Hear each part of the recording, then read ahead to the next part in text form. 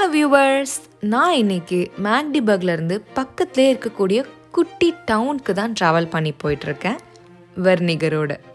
So இந்த வெர்னிகரோடில் என்னென்ன புதுமையான பிளேசஸ் இருக்குது நம்மளுக்கு பார்க்குறதுக்கு அண்ட் ஆல்சோ என்னென்ன ஹிஸ்டாரிக்கல் இன்ஃபர்மேஷன்ஸ் இருக்குன்றதை பற்றி தான் நான் இன்றைக்கி ஷேர் பண்ண போகிறேன். So stay tuned. நீங்கள் சாக்சன் அன்ஹால்ட்டில் இருக்கிறவங்களா இருந்தீங்கன்னா கண்டிப்பாக ஸ்டேட் டிக்கெட் எடுத்துகிட்டு ட்ராவல் பண்ண ட்ரை பண்ணுங்கள். So that you can use all the modes of transportations. So first இப்போ நம்ம வெர்னிகரோட காசலுக்கு போயிட்டுருக்கோம். நேச்சர் லவ்விங் பீப்புள், நடக்கிறதுக்கு விருப்பப்படுறவங்களாக இருந்தால் கண்டிப்பாக இந்த மாதிரி ஒரு சின்ன ட்ரிப்பை பிளான் பண்ணுங்கள். So I'm heading towards castle. பெரும்பாலும் இங்கே இருக்கக்கூடிய பில்டிங்ஸ் எல்லாமே பார்த்திங்கன்னா ரொம்ப பழைய காலத்து பில்டிங்காக இருக்கும். பட் நீங்கள் பார்த்துட்ருக்கிறது ஓரளவுக்கு புதுமையான பில்டிங்ஸ் தான். ஆக்சுவலாக மேலே ஒரிஜினலாக ஒரு பூனை உட்காந்துட்டுருக்குன்னு நினச்சேன், ஆனால் அது ஒரு வெறும் பொம்மை தான். அந்த ஹில் டாப்பில் இருக்கிற கேசலுக்கு தான் நம்ம போயிட்டுருக்கோம். பக்கத்துலேயே இங்கே பார்த்தீங்கன்னா லெஃப்ட் சைடில் ஒரு பிளானட்டேரியம் இருக்குது. இன்கேஸ் உங்களுக்கு விருப்பமாக இருந்ததுன்னா நீங்கள் அதையும் போய் பார்த்துட்டு வரலாம். பட் நம்ம ஊரில் இல்லாத பிளானட்டேரியமா?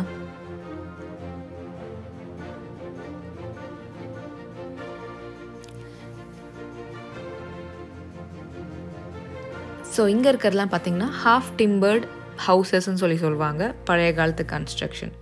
ஸோ இன்னொரு திகிலான ஒரு விஷயம் என்னென்னா, திகிலாம் இல்லை, சும்மா சொல்கிறேன். நாங்கள் இங்கே வந்த காலங்காத்தாலேயே உல்ஃப் ஹவுலிங் சவுண்டு கேட்டுகிட்டே இருந்தது. நிஜமாலே ஒரு உல்ஃப் கத்துதா இல்லை இந்த ஊரில் கொஞ்சம் விச் ஃபெஸ்டிவலாக நடக்கிறதுக்காக அந்த ஒரு ஹைப்புக்காக அந்த சவுண்டை போட்டிருந்தாங்களாலும் எங்களுக்கு தெரியல.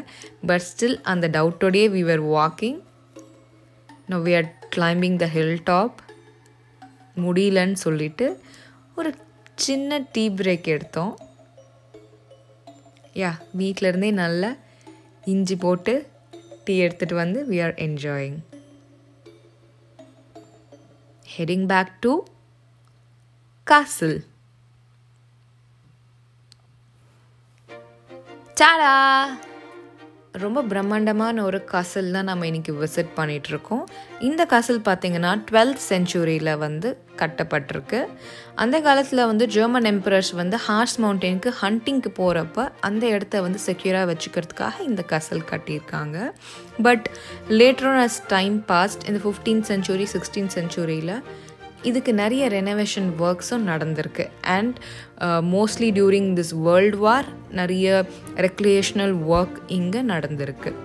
17th செஞ்சுரியில் கிராஃப் கிறிஸ்டியான் ஏர்ன்ஸ்ட்னு சொல்லக்கூடியவர் தான் இந்த காசில் ஒரு ரொமான்டிக் ரெசிடென்ஷியல் காசிலாக மாற்றிருக்காரு.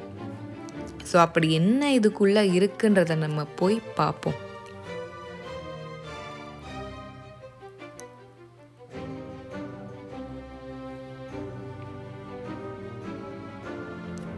இதுக்குள்ளே பார்த்தீங்கன்னா சுமார் 50 அறைகள் இருக்குது. ஸோ இந்த 50 ரூம்ஸில் பார்த்தீங்கன்னா நிறைய ஃபோட்டோகிராஃபிஸ், பெயிண்டிங்ஸ், அதுக்கப்புறம் அவங்க உபயோகப்படுத்தின நிறைய பொருட்கள், நிறைய கலெக்ஷன்ஸ் வச்சுருக்காங்க. ஆல்சோ ஜப்பான்லேருந்துலாம் எடுத்துகிட்டு வந்து வச்சுருக்காங்க. ஸோ இதுதான் என்ட்ரன்ஸ். ரைட்டில் தான் நம்மளோட காசல் என்ட்ரன்ஸ் இருக்குது. ஸோ இது super view of the down இங்கே காசுலேருந்து பார்க்கலாம். தூரத்தில் இருக்கிறது தான் ஹார்ஸ் மவுண்டைன். இங்கே நிறைய பேர் ஹைக்கிங்க்கும் வருவாங்க. ஸோ நம்ம உள்ளே போய் என்ன இருக்குன்றதை பார்ப்போம். இந்த 50 அறைகளில் இவங்க உபயோகப்படுத்தின பொருட்கள் இருக்குது. இந்த மாதிரி போர்ட்ரைட்ஸ் நிறைய இருக்குது. இந்த டிசைன் பெயிண்டிங்லாம் ரொம்ப வியர்ப்பாக இருந்தது எனக்கு பார்க்குறதுக்கே. இன்னொன்று ஒரு இன்ட்ரெஸ்டிங்கான விஷயம் பார்த்தீங்கன்னா, எவ்ரி 45 டிகிரி அரவுண்ட் திஸ் காசில், இந்த காசில் நீங்கள் சுற்றி வந்தீங்கன்னா எவ்ரி 45 டிகிரிக்கு விழற நிழல் எதுவுமே சேமான நிழலே கிடையாது. இந்த சில் அவுட் எல்லாமே வேறு வேறு, எவ்ரி 45 டிகிரி எல்லாமே வேறு வேறு தான் இருக்குது. அண்ட் இன்னொன்று நம்ம ஊரில் நம்பக்கூடிய யாழி, கோவிலில் பார்க்கக்கூடிய இந்த தூணில் செதுக்கியிருக்க யாழி மாதிரியான ஹெரால்டிக் அனிமல்ஸையும் நான் இங்கே பார்க்குறேன். இது வந்து ஒரு மித்தாலஜிக்கல் க்ரியேச்சர்ஸ் தான். இவங்களுக்கும் அந்த நம்பிக்கை இருக்குது, நமக்கும் அந்த நம்பிக்கை இருக்குன்றப்போ எனக்கு எல்லாமே ஏறக்குறைய ஒரே மாதிரியான ட்ரெடிஷன் அண்ட் கல்ச்சர் தான் அட் லாஸ்ட் அப்படின்ற ஒரு ஃபீல் எனக்கு இருக்குது. ஸோ நம்ம இந்த காசில் சுற்றி பார்த்தாச்சு. இப்போது ஒரு சின்ன லன்ச் பிரேக்குக்காக ஒரு ரெஸ்டாரண்ட் போயிட்டுருக்கோம்.